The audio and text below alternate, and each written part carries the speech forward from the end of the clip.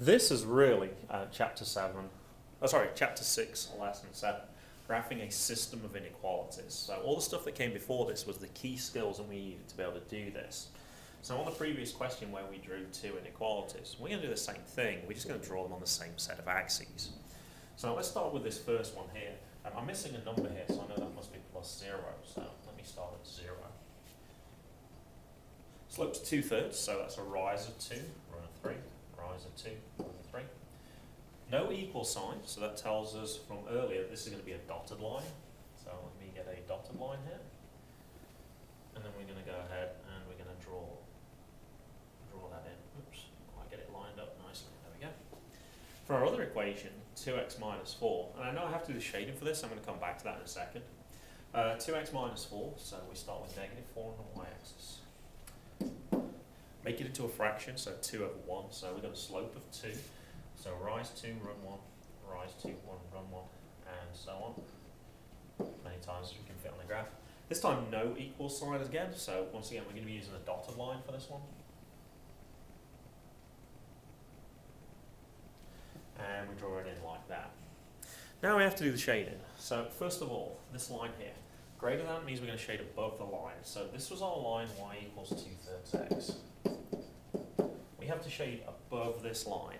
So there's two possibilities where we could shade. We could shade in this part here, or in this part here. But we definitely can't shade here, because that would be below the line. And we can't shade in this part here either, because that would also be below the line. So if this was a multiple choice question, we've already made this a 50-50. Now we have to do the same thing though for this one here. So it says it's going to be greater than 2x minus 4, so it's going to be above this line here. So it certainly would be above the line here. And actually it would be above the line here too. Where it can't be is here, because that would be below that line. And also it can't be in here either, because that would be below the line as well. Now what we're looking for is where we have two check marks together. So if you can see this part of the graph here, notice those two check marks. So this is where we actually need to shade. All the other parts, this one only has one part that's relevant, so we can't shade there. This part here has two that don't work, so we can't shade there either. And this little piece here has one correct and one not correct, so we're going to leave that one alone as well. So if you do your little check to find out which regions are relevant, as long as it's relevant for both, then we should be okay. Now I'm going to go do question 2 as well. And the first one's okay because we're in slope intercept. This one's not, so I'm going to rearrange this. So I'm going to subtract x from both sides. So that cancels. Oops, I need to be in pen. So we've got negative y is less than or equal to negative x minus 1. And then we need to divide by negative 1. So the two negatives cancel here and give me a y. As I just divided by a negative number, I need to flip this inequality. Two negatives make a positive, and negative 1 divided by negative 1 is positive 1.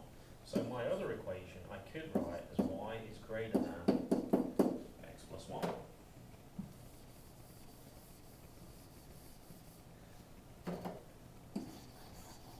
And now I can start graphing this. So intercept of 2. Slope of 1, so 1 over 1, so rise 1, run 1. And as that's an equal sign here, that tells me that I'm going to be using a solid line. And there's my first line done. Now for the second line, this also has an equal sign on it, so that tells me it's going to be a solid line. Same slope actually as this one, and an intercept of 1 this time, so 1, up 1 over 1.